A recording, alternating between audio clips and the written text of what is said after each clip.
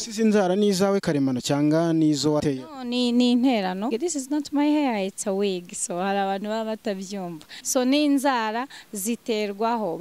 Ubu ngubu watonora ibitoki cyangwa ugahata ibirayira? Kazi kose, if you want to film me working in the kitchen, I can do that. Unzanye ibiraya ahangaha wabihata? Byose abantu benshi bahora bambaza. Ni gute urya? How do you clean your private parts?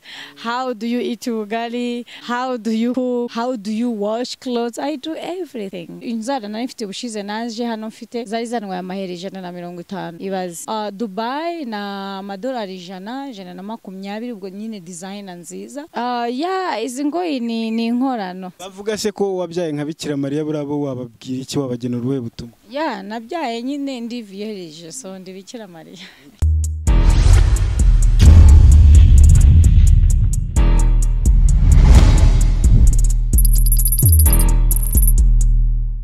Sani ikaze.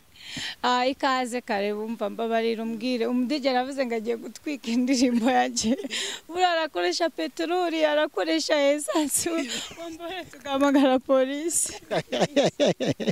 None se we yumubaza arakubwiye ko ari gukoresha iki? Ambwiye ngo shango ngiye gutwika indirimbo yawe agahita kupa. So sad people help.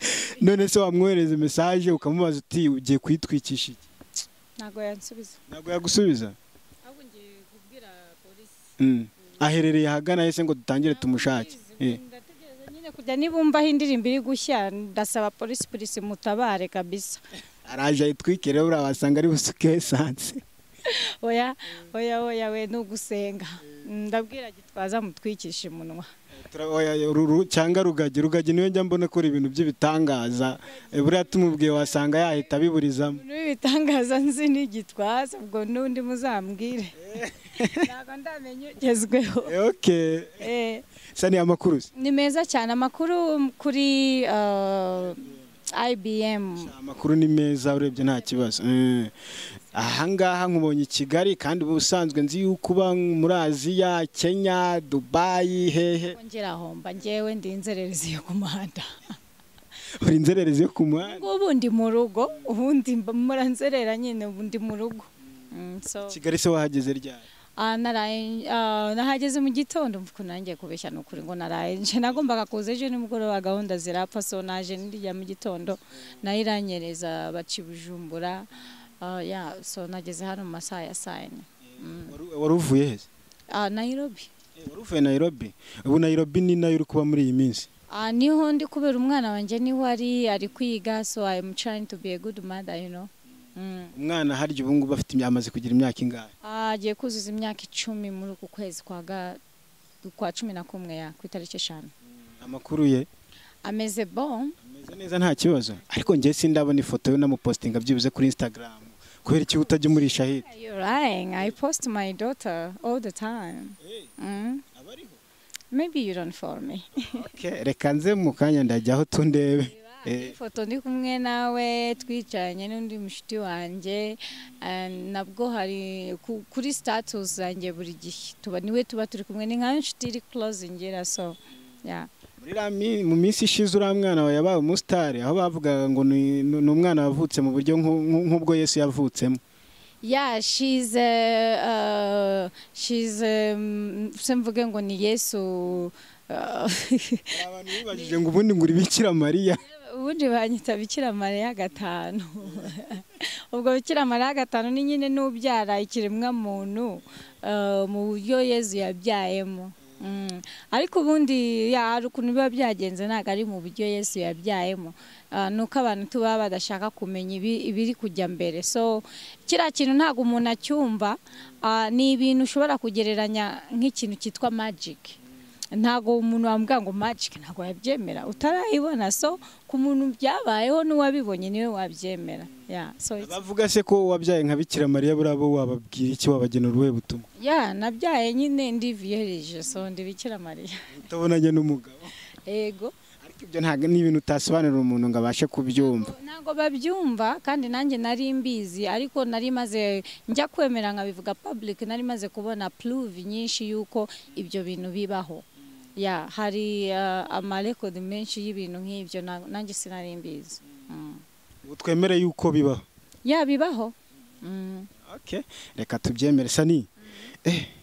Rero nabanje kukwitegereza ahangaha nahabonye inzara. Izi nzara se buriya bari kuzirebara? Izi nzara ya nkuko uzibona ngiye nkunda inzara ndende, so muri iyi minsi hari umutipe uri gukora inzara ngo yabyigiye cyane na w'umunyakenya, so niwe usigaye unkorera inzara.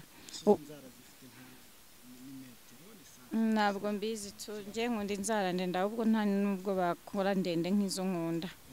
Usize inzara ni izawe karemano cyangwa ni izo wateye? Ni interano. Ubundi abakobwa we need to be beautiful. You have to put eyelashes, you wear a wig. This is not my hair, it's a wig. So hari abantu baba batabyumva. Ntabwo uyu aba ari umusatsi wanjye, ni perike twambara tugashyiraho eyelashes, makeup mwese murabizi. So ni inzara ziterwaho, ni inzara zikoreshwa na puderi cyangwa n'izindi products zizikora inyuma, so zitwara amasaha 2. Hanyuma hari izindi ziba ziri design ziriho amabuye, amabara atandukanye, ibishushanyo kuntu zikunze gutwara amasaha 5 kuri 6. Gusa mu Rwanda nta muntu uzikora. None se ubizi inzara zawe nzirebye ubu ngubu watonora ibitoki cyangwa ugahata ibirayira? Kose, if you want to film me working in the kitchen, I can do that. Ubu nzanye ibiraya ahangaha wabihata? Byose abantu benshi bahora bambaza ni gute urya, how do you clean your private parts, how do you eat ugali, how do you cook, how do you wash clothes? I do everything, imagine. Inzara zawe rero kuko ngiye zantangaje ubu bise binsaba kukubaza ubu zagutwaye nk'amafaranga angaha ugenekereje? Izi nzara ubundi ku isi hose niko navuga igiciro ahantu ukoze normal ziri nomo na amadolari 50. So nk'uko nyine ugasiga nk'uko zimeze. Hanyuma iyo ukoze inzara zifite design muri Thailand, inzara nari mfite ubushize naje hano mfite zari zanwaye amahera 150 ibaze. Dubai na amadolari 120 ubwo nyine design nziza, so biterwa n'ahantu n'abakiriya n'ikiya. None muri Kenya rero it's the cheapest place and I am very happy, so the amadolari 70 100 Kumbona se izi ngizi zisa move buranshatse gushyira umuntu ashatse gushyiraho nk'iz'umuhondo byakunda? There is one thing you don't understand here. So izi nzara zirubakwa gahoro gahoro, niyo mpamvu zitwara amasaha 2 n'igice kuzikora, hanyuma bakaza gusigaho irangi icyo bita verine. So iyo usizeho verine nayo ni gel irumutswa, so nk'ubu ntayishaka no kugenda ngiye kuzihindura cyangwa se nkakuzikuraho nkashyiraho izindi nkazo nkashyiraho n'irindi bara, so ugenda uhindura. Ntabwo zavaho? No, nothing. There is nothing and they are not sharp. Ariko se ndumva zifite ubutamu no kuzikora. Ariko sani ibintu byawe byose ndabona bisa nkaho navuga ngo ni ibishinwa, ni ibikorano, ni ingohe. Ingohe byo bimeze sanzwe. Ingohe ni izisanzwe tu, izi nizo muri Mac. Hari ingohe zo muri Mac iyo uzifite wumva uri ziri natural, so uzishyiraho ugakoraho ukazisubizaho, ziba zoroshye zimeze nk'ingohe zawe. Hari n'izindi rero ushyiraho gaturumburaho ako kanya niho wazisubizaho, so zigiye zitandukanye. Bivuze yuko izi ngohe zawe nazo ari inkorano? Izi ngohe ni inkorano. Actually nago nkunda ingohe, nkunda kuba ndi naturere, gusa iyo ndi mu kazi that's how I need to look like. Wese urazirarana ukaba wazitemberana cyangwa se nizo ushyiraho gusa ugiye kugenda? Hari izo ushobora gushyiraho zimara amezi 6, nazo zishyirwaho n'amadolari 300. Zikamara amezi 6. Hano gutya hari 3 bashyiraho nayo y'imyaka 2 cyangwa 3, nayo iri mu amadolari 150 hafi 200. So beauty zose ugenda uzikora, so sometimes you don't make a risk kuko hari igihe ubishyiraho uko ukura ugasanga biri ahandi hantu, so I don't like it. none subiza ingohe zawe ko mbona ari ingohe z'inkorano buriya zirakura cyangwa ziba zimeze gutyo gusa tu?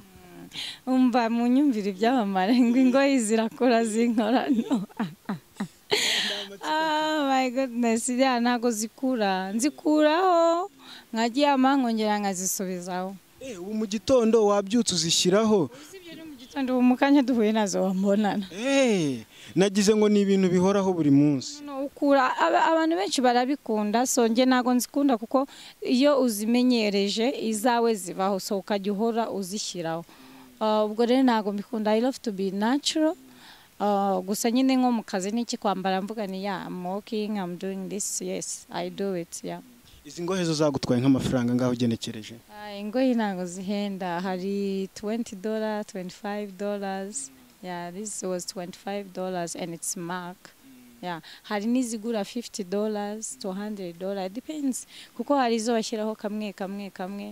Ya ugura nk'agapaki. Hari nizigura $1, $2, yeah. So ingohe abakobwa barabizi kwanza babikoresha.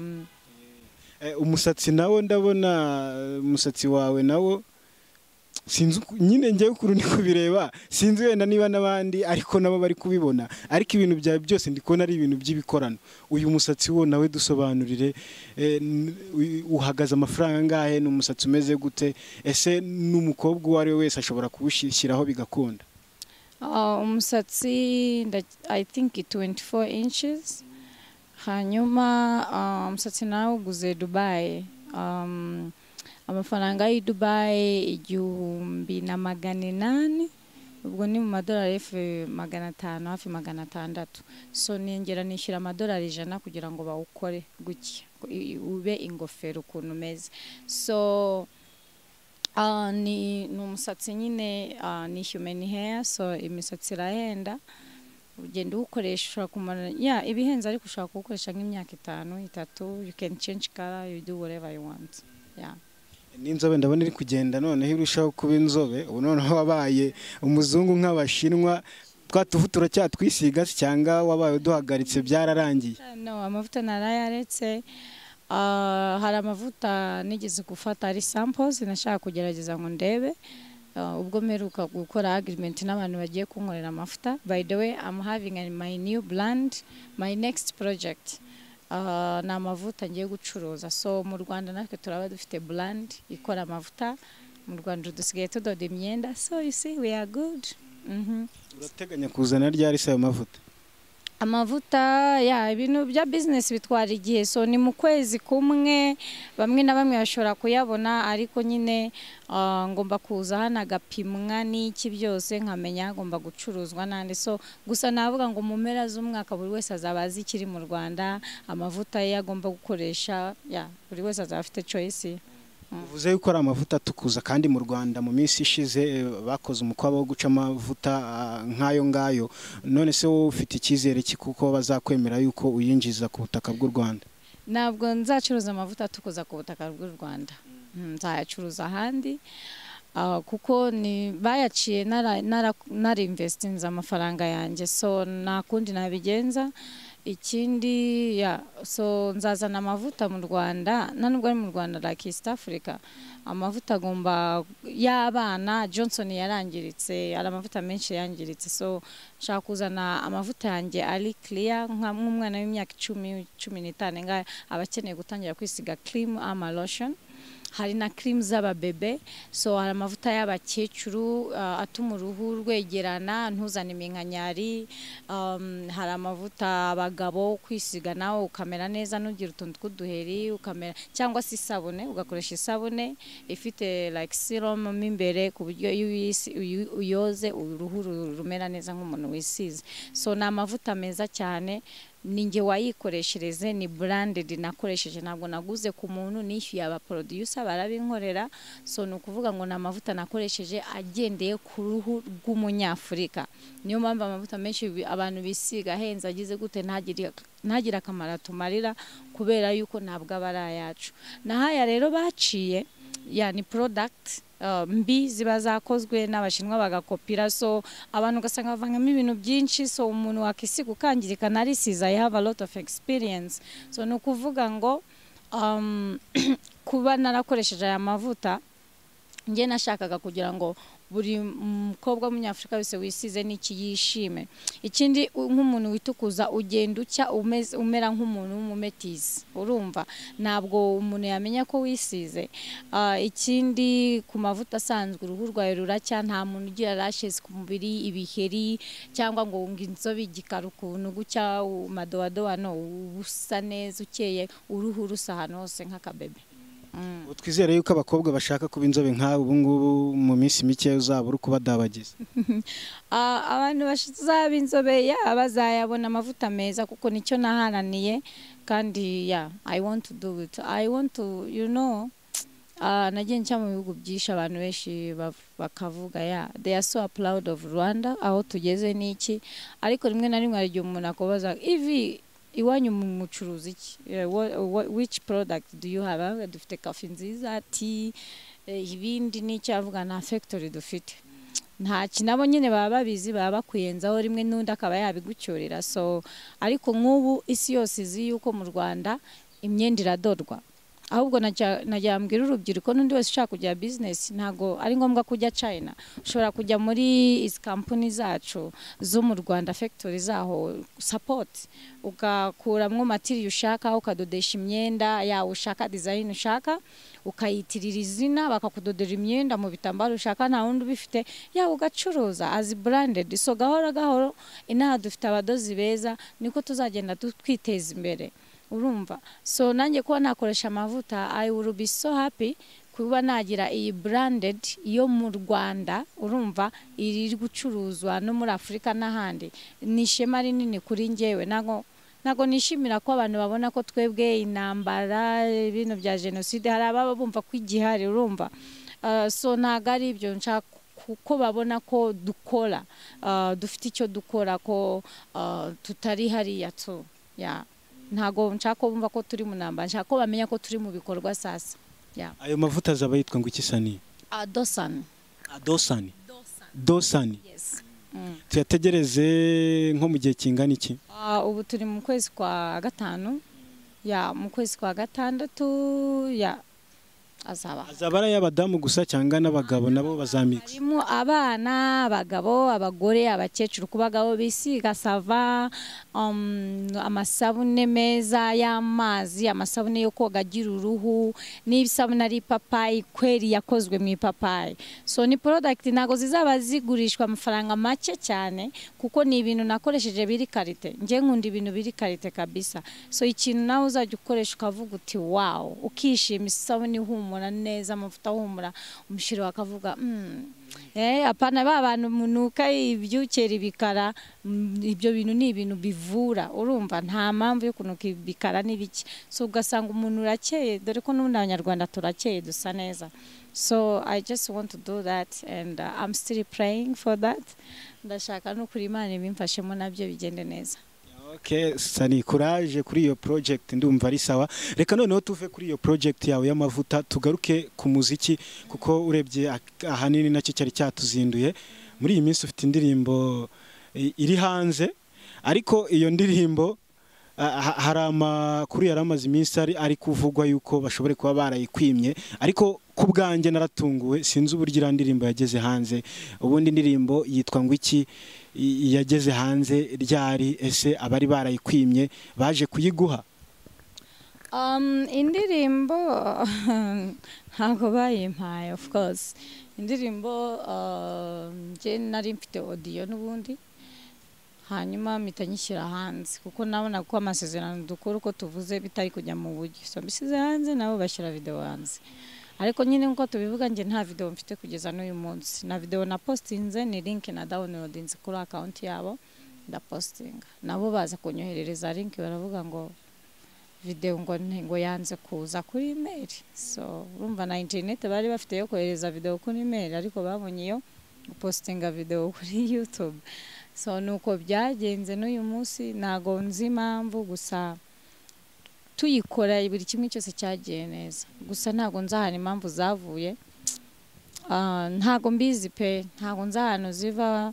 Rimwe na rimwe urabona iyo uri umuhanzi ufite abantu bakuyobora n'iki, so niyo mpamvu kare navuze ni nka politiki ukuntu, kuko ntago wamenya ngo ninde ubizanye bivuye aha, ntumenye iyo bijya kuko ntago uzi ukuri.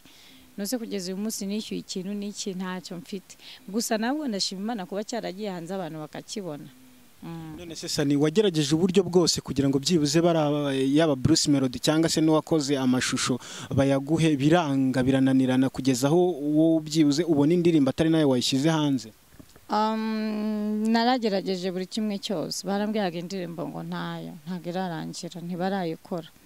Ndinda niyo nza hano, so igihe cyose nabayeho bambwira next week, ubundi reka da nothing, kugeza nubwo naje ahubwo nabafataga nyine ujya munsi.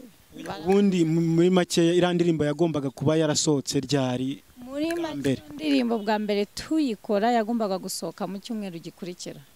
Mu kwezi kwa kangahe? Mu kwezi kwa mbere.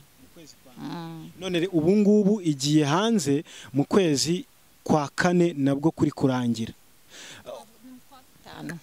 Mu kwa gatanu uvuga yuko wakoresheje ibishoboka byose mu nzira z'ubwumvikane bakanga kuyiguha. Niba ubwumvikane bwaranze, kuki utagiye mu nzego zibishinzwe kugira ngo zibashe kuba zakurenganura, kuko iriya ni projet ikomeye uvuga yuko watakajeho n'amafaranga menshi cyane? Ibyo bintu narabitekereje cyane, ndanahamagara ndabibabwira. At the end of the day sinzi ukuntu nagiye kwa campus, so mbona afite akana k'akabebe, you know, so I changed my mind, and then ndabyihorera, mba nyine mwihoreye, ndavuga ni nakundi tu. Ikindi noneho kujya mu buyobozi bitwara umwanya, uhamagara umuntu ntiyitabe, ejo na video ugasanga bampaye karito. So ndabyihorera gutyo, mbese sinzi ukuntu byasohotse, gusa nazoye audio mbona na video, ndavuga okay fine then. Ese ubundi buriya ari Bruce Melody na campus wafashe amashusho akanayatunganya, muri make ninde mufitanye ikibazo hagati yabo ko ari babiri? Nkuko nakubwiye ni nka politiki, campus ntagajya nyitaba, turi kumwe nta ibipe, ubona ari boss, ubona ari abana beza nta kibazo. So nago nzi impamvu, kuko kuvuga ngo mpamagaye kanaka gutya nothing. Uvuze gutyo ngo iyo muhuye ndetse ubona ari sawa, ndetse wagerageje wagenda ukabona nothing. Hari video nabonye yasirikiriye usa nkaho wabaguyeho ahantu bari bicaye. Mu by'ukuri tuvugishije ukuri, hari abari ni hehe? Ni koko wabaguyeho utazi yuko bari hari ahantu? Bari Kimironko, ntago nari mazi, nafashe umumotari, nari ntwaye, nari ndi kwanza ahantu kuri Kawoshi, uko twajyanyeyo na babakiti nyuma aho ngaho nyine. So ndaza mfata imodoka y'umuntu mba ndagiye, so ari umuhungu ukorana na bakiti niwe wambonye ari kuri moto, jugujugu ati mbonye kanaka kandi ari kwinjira hano. Nibwo baje rero, ariko bo bari baje aho ngaho, bari babizi ko Bruce ahari. I think bari bazi ko Bruce ahari cyangwa se campus, kuko hari umuhanzi ntabwo nzi izina rye w'umusore gutya wirabura ukuntu bari gushutinga bapanga ibya video n'ama interview.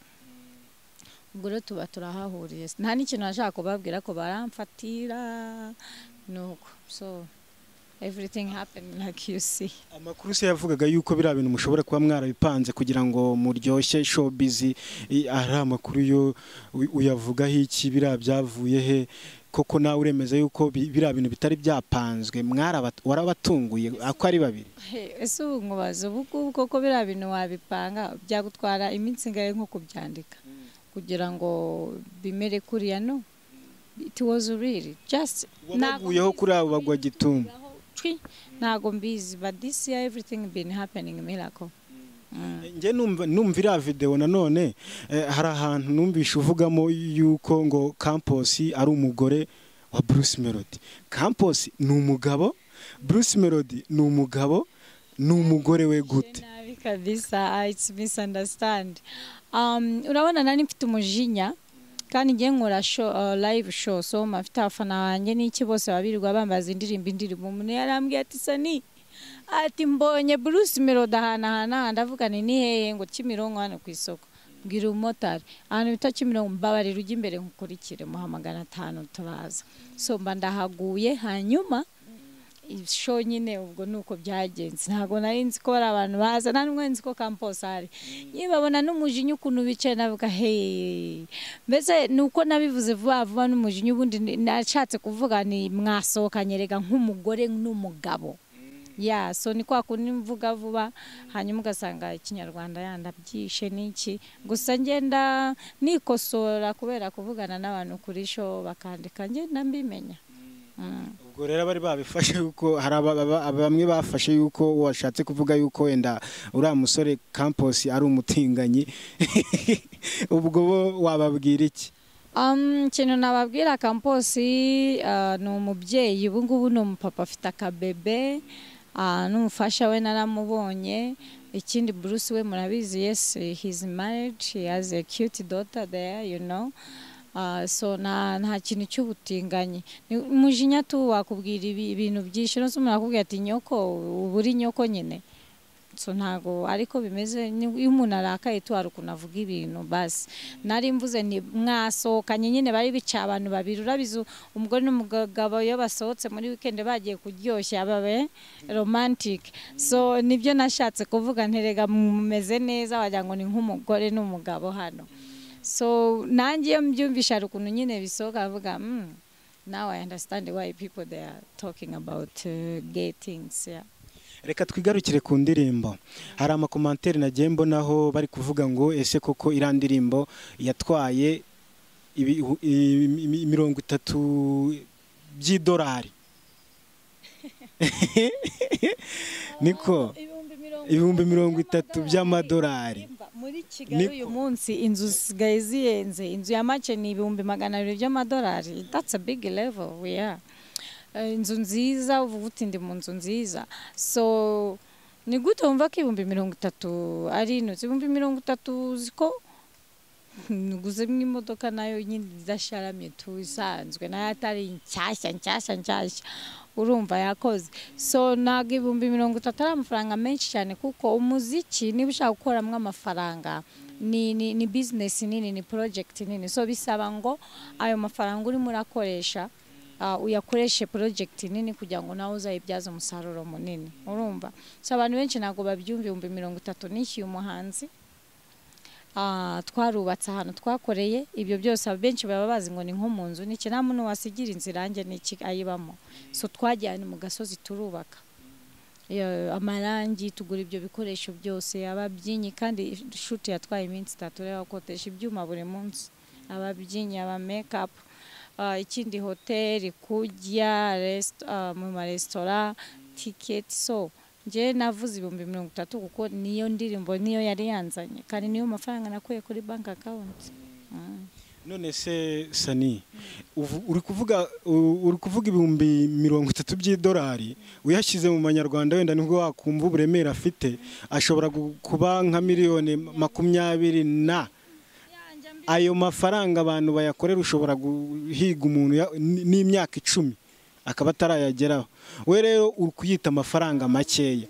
Ubwo ayo mafaranga niba warayashoye ku ndirimbo imwe, ufite cyizere ki yuko ushobora kuzayagaruza? Mfite fete nzayagaruza. Kubera iki se ntayagaruza? Niyo ntago mvuze ngo ntanze $30 ngiye guhita nyazana uyu munsi. Business utangira gahoro, uyubaka ukagenda gahoro gahoro, so ukazarangiza uyabonye. Nukuvuga ngo niba ndi gushyiramo $30, haraho nzashyira 50, ubwo umunsi nzatangira gukorera amafaranga, urumva ko nzajya nkorera amafaranga mazima. Genda nkora show $5,000, $10,000, $20,000, $50, you never know, urumva.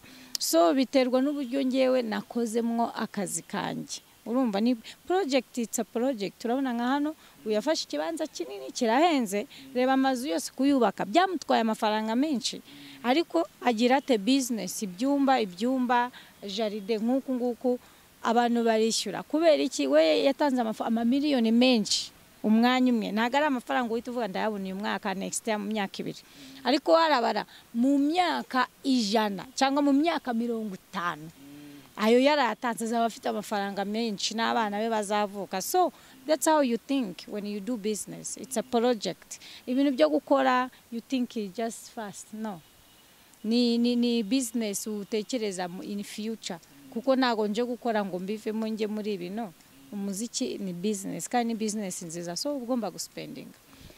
Sani irandirimbo ni yakangaye nivuguruye ya biri professional ni indirimbo ya gatatu mfite katika mfite stop play hanyuma mfite iyi yitwa kungora so leka kungora.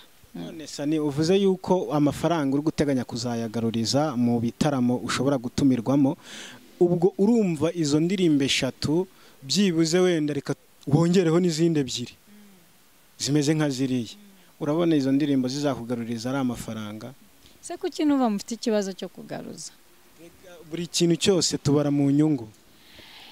Yeah, I know umuntu akora business akunguka kanahomba ariko ngiye mfite icyizere ko nzayagaruza nta nubwo ari ngombwa ngo mpite nyagaruza nona kuko ni fondasiyo ndi kubaka fondasiyo y'inzu isanzwe na fondasiyo ya etage ntago bingana sibyo so ngomba kuzamuka ayo mafaranga nyabona uyu munsi ngiye ngo ni project ndi gukora so ariko ari indirimbo nzasohora tu imwe urumva icyo gihe ikagaruza amafaranga yose so hari umunsi wo guspendinga n'umunsi wo kubona amafaranga no simani izareba abahanzi bose bakorera amafaranga irebe ngewe sa no spending ayo mafaranga imma amafaranga nkayabo no imana izamuko natanze no se kuseka nibyo no se hano twese turakora bamwe nabakira abandi nabakene sibyo imana no se kubera icyo ari umukiri imana imuhanye nuko abahagaze uko abameze urumva twitegure yuko amafaranga uri gushora mu muziki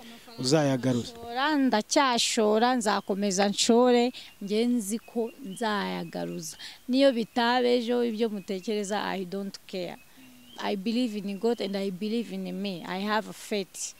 Urumva nje natangiye ku kazi k'ibihumbi 5-10 narabibabwiye ngeraho ncuruza ngira gute everything hano nshakisha so nzu uburyo umuntu abonamwe amafaranga nzu ukuntu ubuzima bumera so icyo ukora cyose ntugacika intege guma hariya kuko Imana iragenda igatanga ubundi kavuga mu gitabo cy'iyo karitsiye ni wowe sasa ubwo rero ni coins uba warabitse nka zazindi zibikwa kuri YouTube bakazahaziguha nawe ubugenda ubika coins Imana iraza it's full here.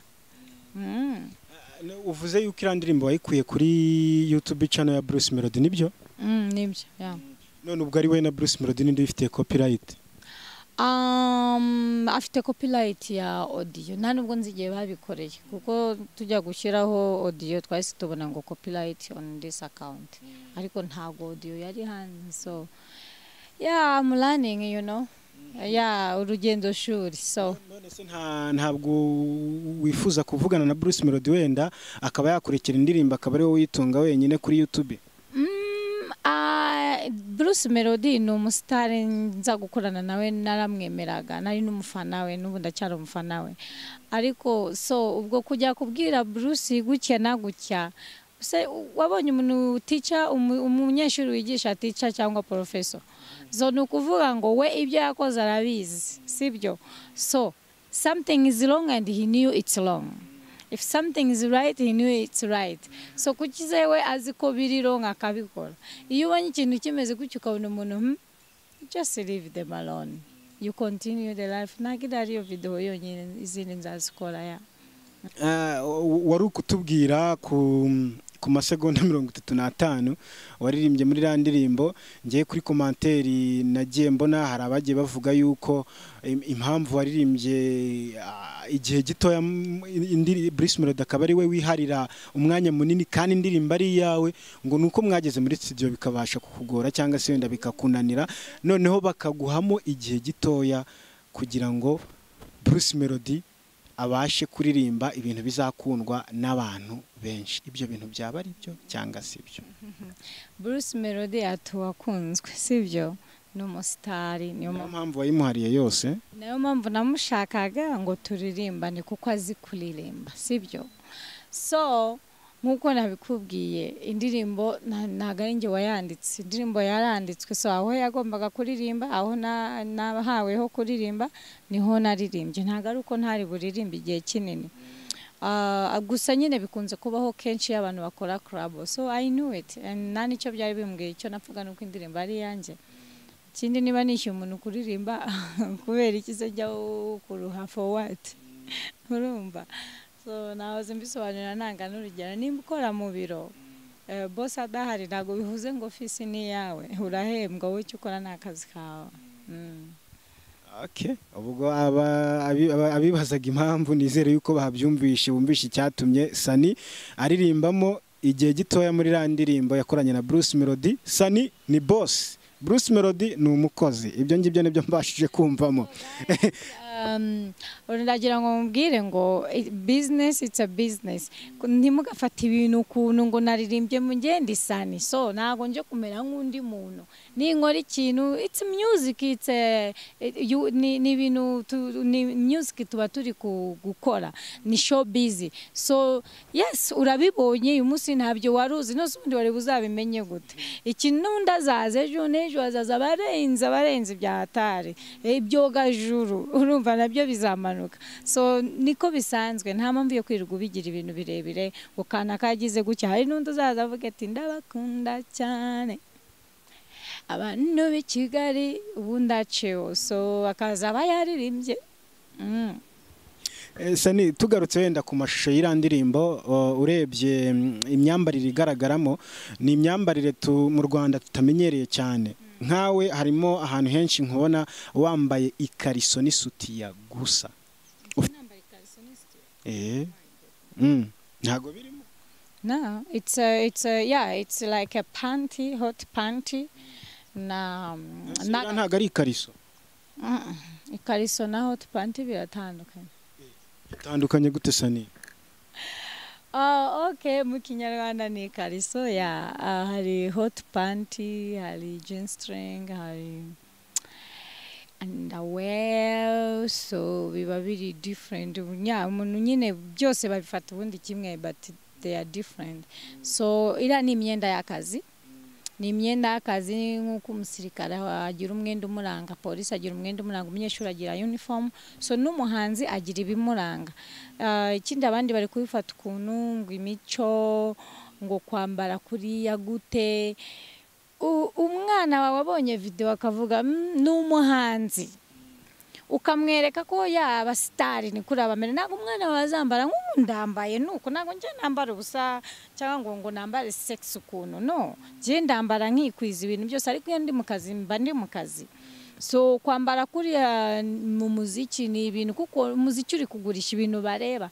Ni neza wicara hari akareba ingute yagiye mu rusengero ntiziba zuzuye cyangwa mu bamansera. So ugomba gukora ibintu, kandi wambaye imyenda iri sexy biba more easy for you to move, to dance, to act, to do everything. Ikindi ugomba gukora ibintu nyine bishimisha amaso y'abantu yo kureba. So ntago umwana wazambara ngo nambaye kuriya, of course ntago azigera abona umuntu numwe mu muhanda wambaye kuriya. Azamenya ngo naba star ni kuriya bambara. Abanyeshuri uniform ziza gucyana abanyeshuri, kampuni runaka igira logo runaka ibiranga. Urugero ntago haruzima umusirikare agira uniform, afite imbunda, nkuko mubizi imbunda irica, alright? So ntago umubonye umuhanda wiruka cyangwa ngo ugire ikibazo cyangwa ngo ntuzagere gutya, no. Ni ingabo, ni ibyo bimuranga ingabo. Ni intwari, ntago ari umwicanyi ntaki, ni ingabo, urumva arakurinda umutekano. So nukuvuga ngo umusirikare yari abafite akazi ke, azi ibyo akora n'uburyo bigendamwo, urumva n'ibikoresho by'abazi akazi bikora naho bigakorerwa. So n'umuziki nuko abantu bagomba kumenya ngo niba umuntu yambaye kura n'umuziki, ni ibintu ureba n'amaso. Filime umuntu ajyaho akica umuntu nasaba yamwishe, umuntu arapfa muri filime ntago aba yapfuye.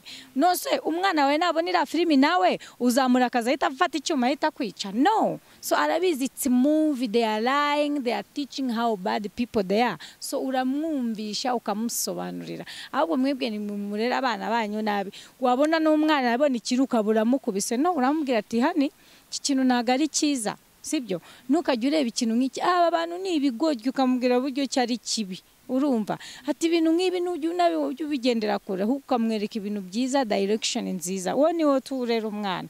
Naho kuvuga rero ngo umwana yabonye gutya bagize nabona ibitente se, ni ukuvuga ngo nazagenda bitentera.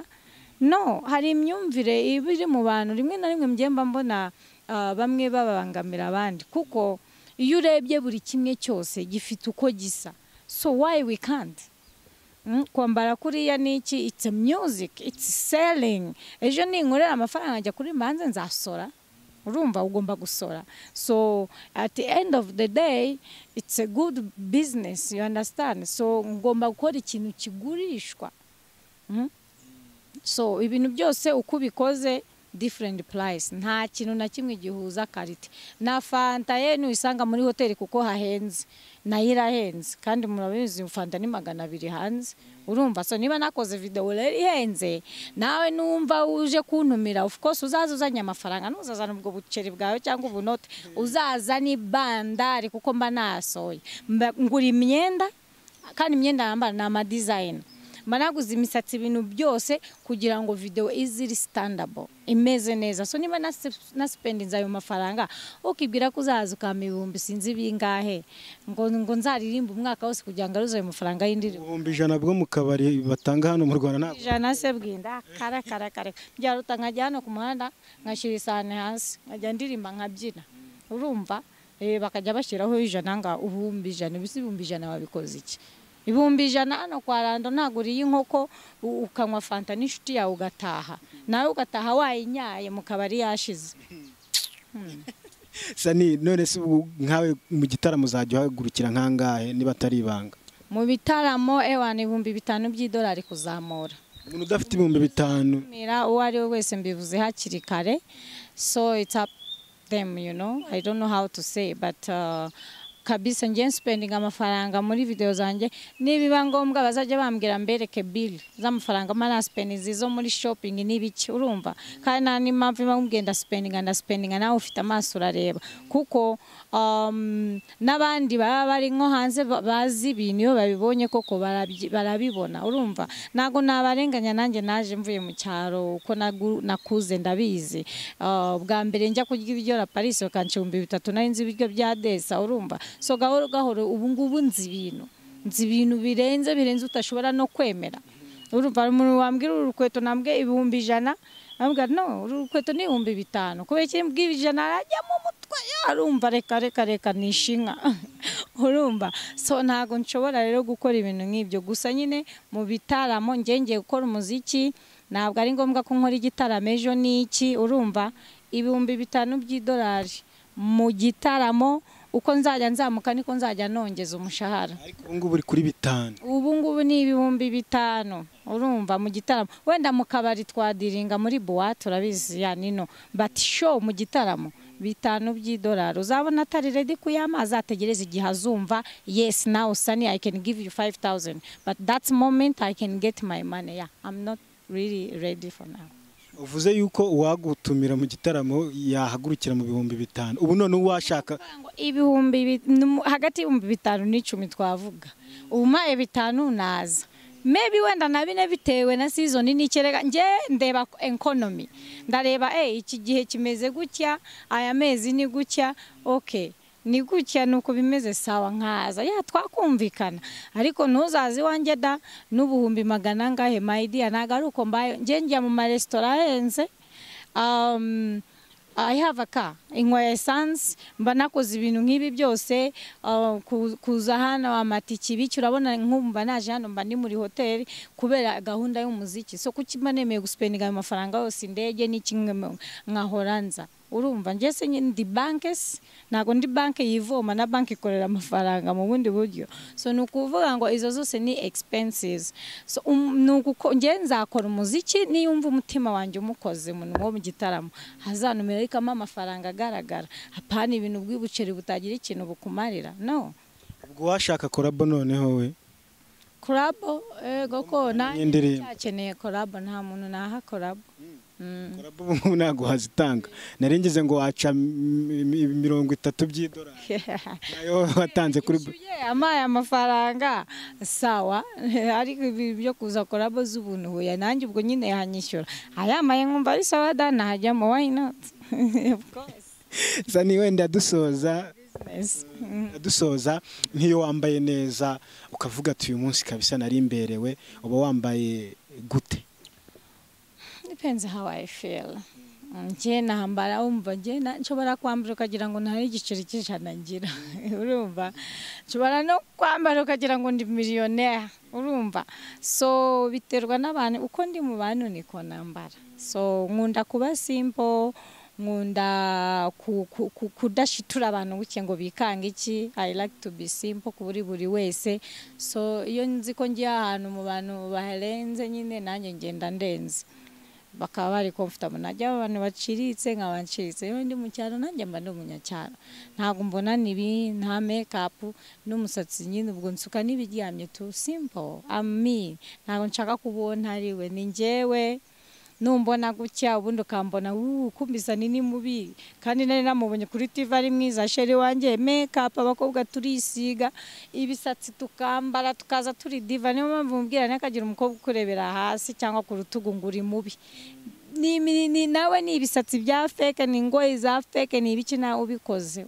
uri cyotsi rwose so iyo wambariye amafaranga menshi wambariye amafaranga ngahe?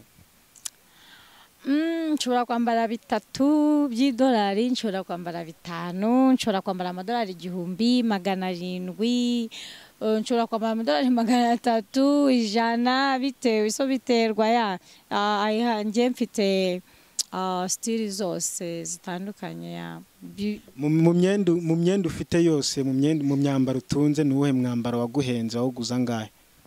Umwambaro wampenze shani kanzu yahiye ni pass nari nayiguze 2,700 by'amadolari.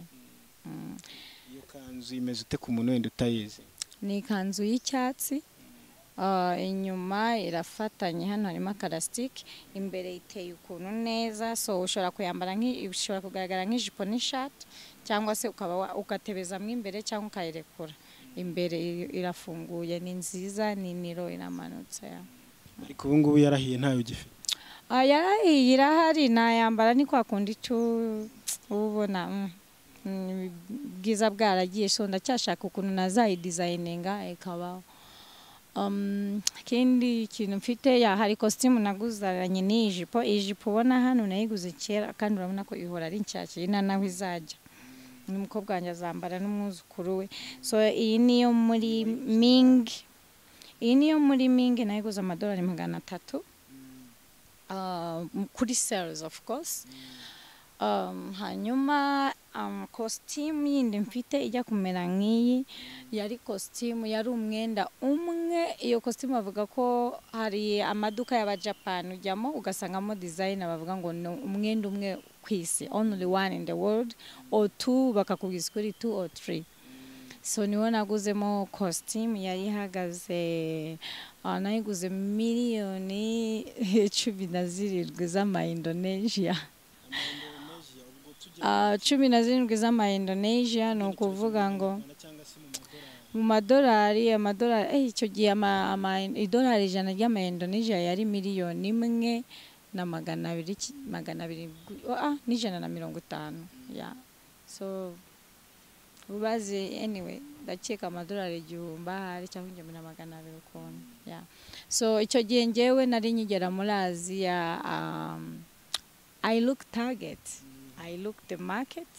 I see how people look at black people. I see how they hate. So me, I become close to Asian people. I need to talk to them. I need to understand. I have a friend from Russia.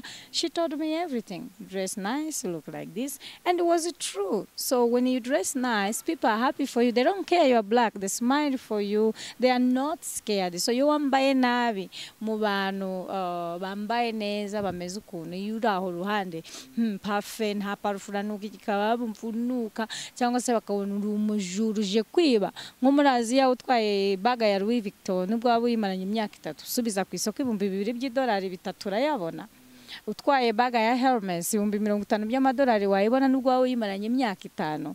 So aho amabag ibintu bihenze barabizi ikibaza agaciro kabyo. So ni nk'imodoka, amabag inkweto ni nk'imodoka usubiza ku isoko by'amadesign. So urumva rero kesho baravuga ati umujura iki kindababirabura usanga mufite izina ribi nyine ngo drugs biki. So uba ugomba gusa neza ukiyubaha ya ukajya mu bantu kamera nkabo. So nagiye mbikora mbona koko nibyo abantu bari comfortable nanjye biranamfasha nkagenda mbona more connection ku kazi. So I did and I like it. Ikindi umwenda original y'uwambaye imyenda ihenze wumva umeze neza ku ruhu, inkweto zibihagaze ariko ukajya ngo wambaye kamambiri ntago ziba zinemeye cyangwa ngo zijyane. Imyenda nyine wumva test ni nziza ariko imyenda mishinwa ari wambara ukababuka kwanza nk'umuntu wisiga mukoro guzura ukweto rw'icinwa abene hano bagenda ka umuzungu ari umukara tsere none abandi barwara bya bintu by'iniza ari umuntu wambara umwenda materiyo mbi z'inshinwa. So ukaba wamutera ibyo bisaba rero nabwo umenye kanambara uyu mwenda nawe umwenda wambara ukagufata ukagenda ukagutwika koko. My dear waba rero utazi kubireba ngo wisubireho bukazacya ubaye akavungukira. Dusoza sinzi wenda niba ari icyo wabwira abakunzi b'umuziki wawe cyangwa se niba hari ubutumwa wifuza guha abanyarwanda muri rusange kugira ngo wenda tubashe kuba twakurika nawe ugire indi mirimo ujyamo natwe dukomeza akazi kacu. Thank you so much. So ndabashimiye cyane kuba mwanumiye hano kuri ibyamamare.com. Mwakoze cyane. Ikindi nabwira abantu abanyamuziki abakunzi b'umuziki support Rwandan music, support Rwandan music. Of course gukora ibintu bihenze mu muziki birahenze nago wabyumva nta nubwo nkurenganya kuko ntabyuzi urumva cye kubirimo. Hanyuma na gusaba kujya kuri account yanjye channel yanjye ni music sunny music ugakora subscribes. Ukore kuri subscribe story yanjye yose uri kureba hano ku byamamare.com ntiwibagirwe. Hanyuma ikindi nababwira nuko gukora umuziki video nk'iyo nakoze ni video ya mbere gutyo sunzazana n'izindi zirenze zimeze nka ziriya videos ewana nimuzigere mungiraho ikibazo kuri video. Ikinzi cyo nuko one day I will win your heart kandi ayo mafaranga nzayagaruza. Ikindi ndashaka guteza umuziki nyarwanda imbere kandi mbifatanyije namwe. Murakoze cyane. Sana urakoze Sani.